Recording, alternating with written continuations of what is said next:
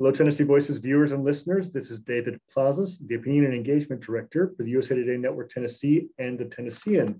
I'm delighted to have a conversation with three guests today on the issue of homelessness in Nashville. We have Renee Pratt, who is the Executive Director of Metro Social Services, Jay Servais, who is the Interim Homeless Impact Division Director, and April Calvin, who's the Assistant Director there at the Homeless Impact Division. How are you all doing today? Great, thank you for having us. Yep.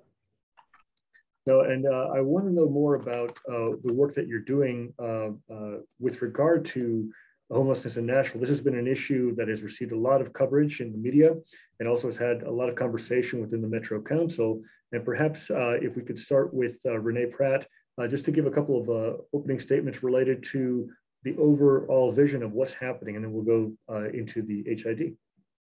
Thank you so much for this opportunity. We really appreciate it. We are looking at a major issue in our city, and it is homelessness. The past few months, we recognized this problem to be a crisis, and we're in a crisis situation. I've worked with many years with Jay Servais around sheltering the homeless through our cold weather shelter, the past 2 years through our COVID sheltering, and now working with him as Interim Director of Social Services and the Homeless Impact Division. I look at this as very promising because he is used to working in crisis situations and helps to identify how we move forward and how we hopefully eradicate homelessness. Maybe not with him in the slot as Interim Director, but helping us to lay the ground and do the work to hopefully help us to be successful in this effort. I'd also like to comment on our new Assistant Director, April Calvin. She brings to us 22 years of experience in this area from the Salvation Army. She and Jay have actually hit the ground running and are a great team in looking at how we address these major issues and how we handle this crisis situation. So with that, I'd like to turn it over to Chief Jay Servais. Hey, good morning or good afternoon, depending on where you are, what time the podcast comes on. I am, like she said, the Interim Director of the Homeless Impact Division, known as Chief Jay Servais in Nashville, Tennessee, from my time at the Office of Emergency Management, and now here at the Homeless Impact Division. One of my main goals, and one of our city's goals, and one of everyone's goals, is to help people in need, and that is my number one goal for each and every day that I show up to work. So if we're doing that through our collaboration and coordination with all of our partners within the city and provide that service, then I feel good about that. The thing I've been tasked to do over the next several months is to be able to make sure that we are moving in a positive direction and giving the most resources to those that are most vulnerable at the most critical time. And like Director Pratt said, Nashville is in a critical state with its homeless issues, as we all know. I mean, you don't have to be in my position to hear or see or feel what those effects are. But as a community, I want you to truly understand is that is a person that is probably at a very vulnerable state in their life. And each time that we help one, that spreads. And then we help another one and we help another one. Housing being the ultimate goal for each and every individual that's experiencing homelessness in our city. But I want to meet them where they are. Our organization getting together with our outreach workers and our nonprofit partners and reaching those people as quickly and as efficiently as possible. Thank you very much. And we'll end with April, please. Well, I would like to share that housing is a complex problem and it's very fluid. Homelessness is a complex problem and it's very fluid. With different solutions, there's different paths that we should take as a community.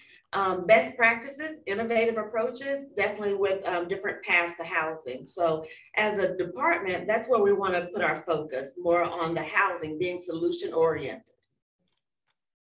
One of the things that I definitely want to talk to you about is just the conversation related to those solutions. As you've mentioned, it's very complicated. I've covered the housing issue for many, many years and understand, especially in a booming city where the cost of living is getting higher and higher. We know that housing costs are getting higher.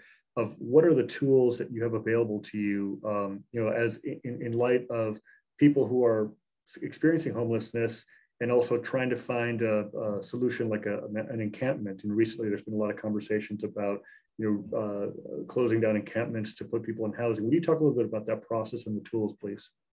Yeah, I'll start with the main bulk of our tools would be our community partners.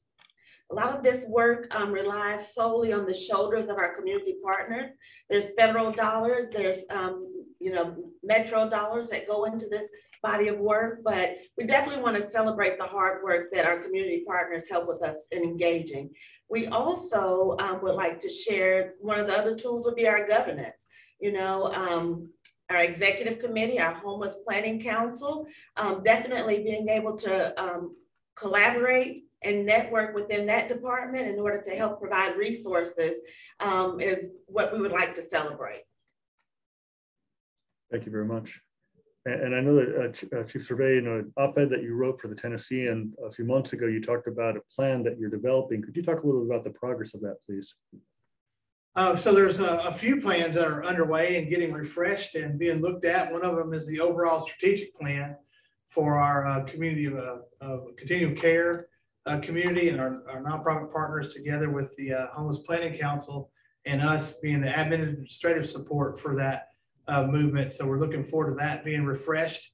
And then also an outdoor community strategy to where we are looking at vulnerabilities, large scale and down to the person's vulnerability. So the vulnerability of the encampment and also the vulnerability of the person, and then add those together and then hopefully come up with a plan that helps mitigate that as quickly and streamline it as quickly as we can to get those folks into housing and get those people, those that are experiencing homelessness, the help that they need where they are. So whether it's an addiction issue or a criminal history issue, or as simple as a driver's license or social security number, we have those resources within our community that'll help those individuals achieve and get into a better place to get them housed, to have them in a better position to be housed.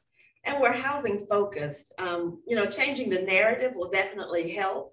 Not focusing on closing encampments, but having the resources and the housing opportunities available for those individuals as we find them safe and affordable options. Thank you for that. And if I could turn to Renee Pratt for a moment, in your role with the Know Your Community report, the report is showing a deepening divide in equity. Could you talk a little bit about the latest report and also how you've seen this trend over the years?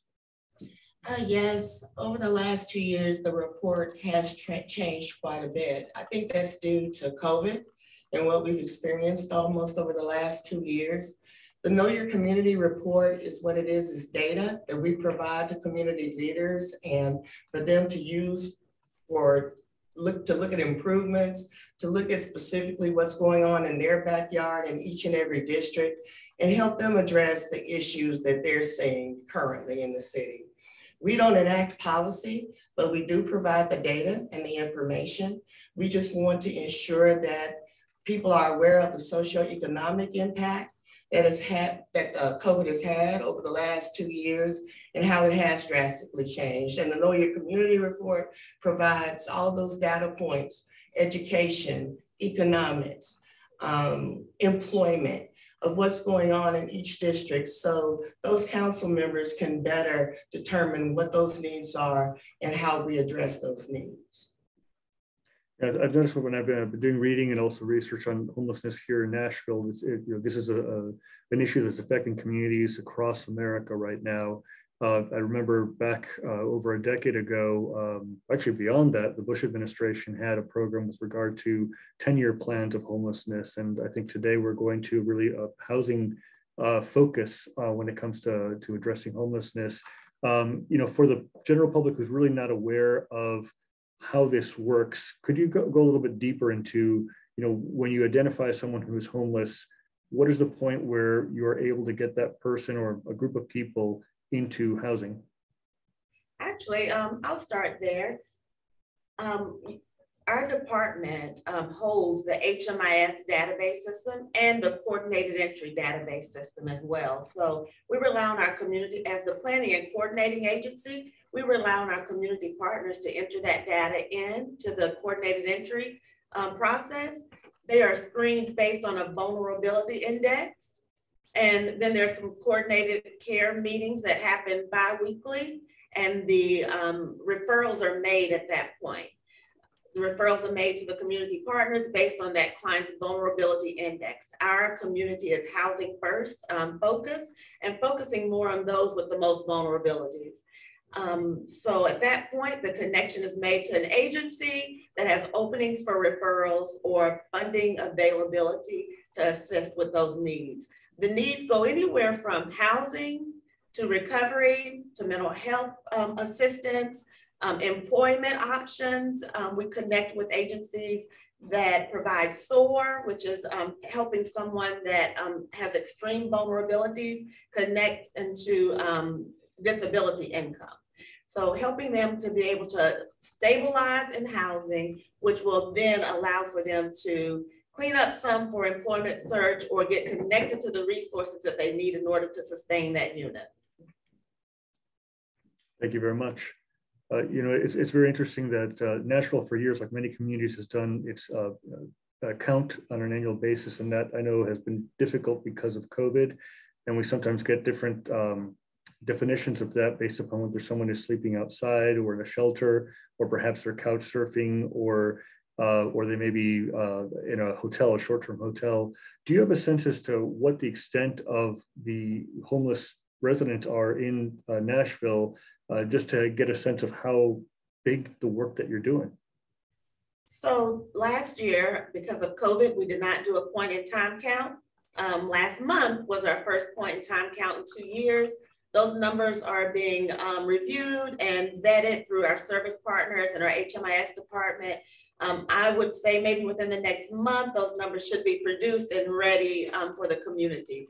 But that's just a snapshot of the numbers of those that's experiencing homelessness, who they encountered throughout that night. But because homelessness is fluid, that number changes quite a bit. And that number really only focuses on HUD's narrow definition of homelessness, which is individuals that are experiencing category 1, meaning that they are street level homelessness, shelter level homelessness, or living in a place that's not meant for habitation. Other than that, there is a much broader scope as far as homelessness that we all know as well. Those that may be doubled up, those that may be staying with a friend, or doesn't have a place that they can call their own. So our city recently, I would say due to ESG funds, we've been able to have a much more robust HMIS system. More agencies are entering in that data. As a department, we've hired some coordinated entry individuals that can help with entering that information as well. Metro Social Services have notoriously been known for holding the family coordinated entry line. So we are getting better as a city at tracking that number. I wouldn't want to give a number just right now on the spot, but I would think as a city, we're getting closer to being able to put a thumb on the pulse of that. Thank you for that. We'll definitely be updating the public once we have that number that's available, because I know that has varied over the years between around 2,000-ish, and some advocates have said as many as 25,000, but that could be that fluid number of people who are in between. I know that when I used to do work with or volunteer with Buena Vista Elementary, that was the feeder school for the mission there on Rosa Parks. And so this notion of, we have a situation where it's not just about adults, but it's also about children. And can you talk a little bit about the kind of services that you have available, or the kind of partnerships you have available to help children and their families who are homeless? There's several programs around town, or agencies and organizations around town that provide services to families. I don't want to name them because I'm sure I'll forget some and leave someone out. So, but there's several agencies around that really specialize in street level, shelter level homelessness. As the planning and coordinating agency, we definitely could help with providing numbers, but I would just say most of that work lies within the agencies. Very good. Thank you very much. One of the challenges, of course, as of late, because of COVID, has been the eviction crisis that we've seen, not just in Nashville, but across the country. Would you talk a little bit about the impact it's had on your work? And on a related note, if you could talk a little bit about the landlord incentive program. I don't know who would be the best person who would like to talk to it, but I open it up. I'll start a little bit with agencies and then we'll go to landlord incentive. So prior to my work here, I was a part of an FAN club, which is Financial Assistance Network. There's a lot of dollars, federal and local and private dollars that went into helping to maintain the homes of our Nashville neighbors prior to or during the time of COVID. So I don't have that data on how many actually lost their home. What we do know about homelessness is, it's three parts. One is loss of self. Two is loss of family. Three is loss of community. Most all of us, if we were to experience the loss of a home, we have those other two support systems that would definitely be able to soften the blow. But some of our families and our individuals that we encounter don't have the two networks in between. So I believe that there was a lot of COVID funds that went into our community to soften the blow of homelessness for a lot of our families. Thank you very much for that. Yeah. And then landlord incentive. Yeah. Mm-hmm. So our mayor was instrumental in dedicating some ARP funds, I guess home ARP funds for landlord incentive, which was to increase the landlord incentive, $500,000 to be exact. Within 1 month, I don't know if you all know this, but I want to celebrate our low barrier housing collective department. Within 1 month, they increased 50 units of housing just in the month of February.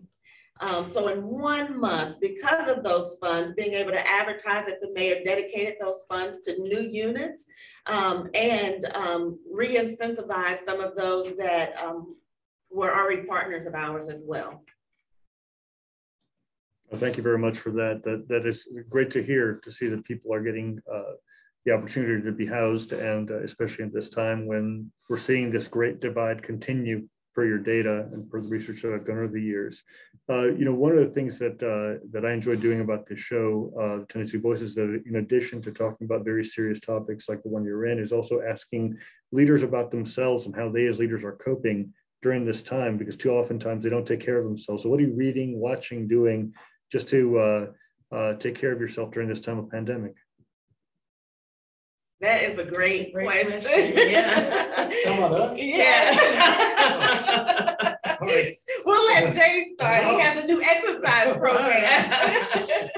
No, that's a great question, because it has, since COVID started, has really made itself up front. And that's why Director Pratt had said we're in a critical state with all that was going on before COVID and homelessness. And then you have COVID and then the evictions. And then we saw a rise in drug abuse, substance abuse. And it's just, it taxes on the provider also, because all of our partners, not just us three sitting at this table, but everybody in the community that's in the nonprofit world or in the government world that helps or focuses on homelessness is full-time, and full-time meaning 12, 15-hour days have become a normal. So taking care of ourselves so that we can take care of others is vitally important.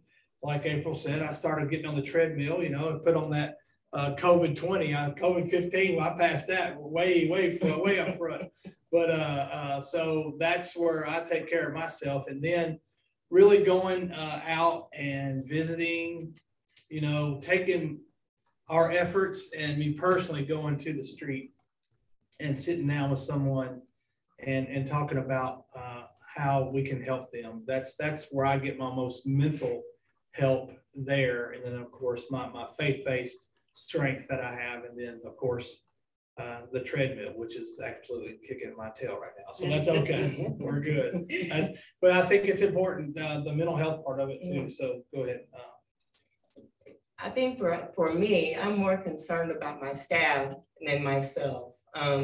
We've been in this effort since COVID began. Our doors never closed. We continue to meet customers here in our building and take phone calls all day long. Our volume has gone up over 25% in terms of people reaching out for help. Our call volume has gone up tremendously over the last 2 months because people don't know how to really navigate the system and determine what their needs are. So it's our staff that provide that assistance and guide and provide case management and guidance for those people that we encounter every day.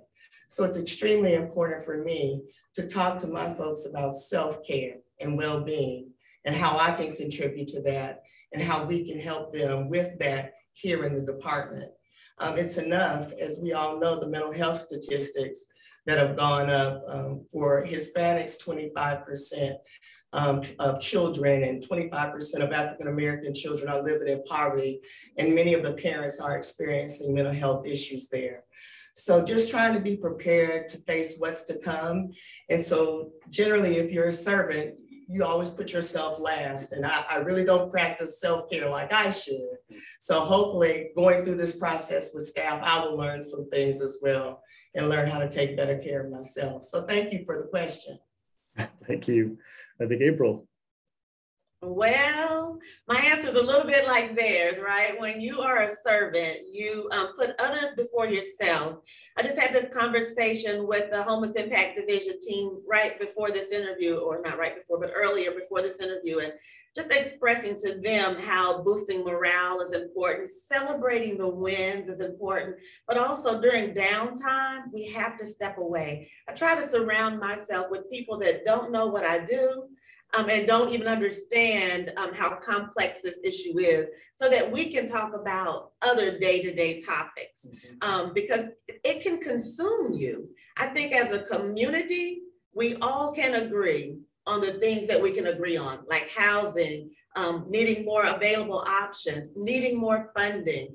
Where we disagree would be the details. But I think that if more service providers were able to provide better self-care, step outside of our normal day-to-day work, and realize that there's a whole nother world out there that sometimes thinks this body of work should be a little bit more simpler and easy.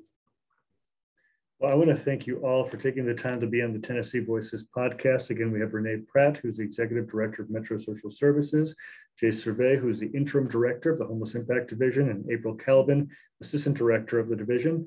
Before I let you all go, any final words for the audience before we conclude?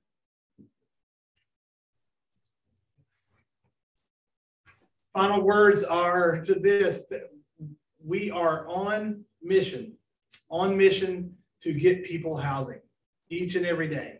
The mayor fully supports us, Director Pratt fully supports us, and we are on that mission to help collaborate and guide and give effort to the homeless effort and being able to get people into housing. And that takes time. So it's not something that you can solve in a month. It's not something we can solve in a couple of years, but as long as we're making positive progress each and every month, then I feel like my time here has been well served.